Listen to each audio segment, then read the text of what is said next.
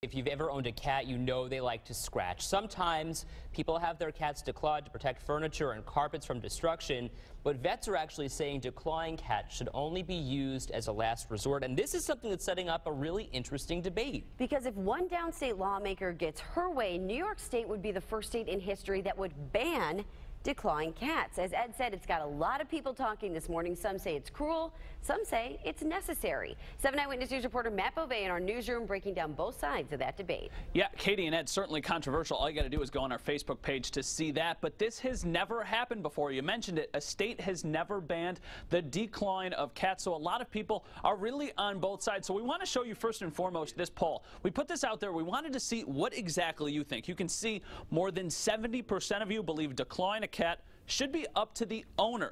Now, this is all really in the spotlight after lawmakers and veterinarians came together to lobby for a statewide ban, calling the surgery inhumane.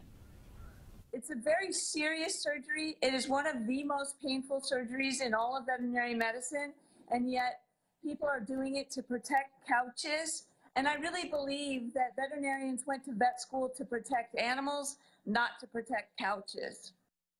Dr. Conrad also says she really thinks that this legislation could happen. She says the Assemblywoman sponsoring the bill, Linda Rosenthal, has a lot of support, especially downstate, and she's doing this because it is the humane thing to do. So a lot of questions. We called veterinarians, we called plenty of them last night, and it's so controversial that none of them even wanted to go on camera to talk about this. So we've got much more on this on WKBW.com, and this is going to be something we're certainly following because there's so much interest, Ed and Katie. So many people have cats, so many people want to know where exactly the next step with this will all be. Yeah, so make sure you're weighing in on Facebook and Twitter. We want to definitely hear your thoughts this morning.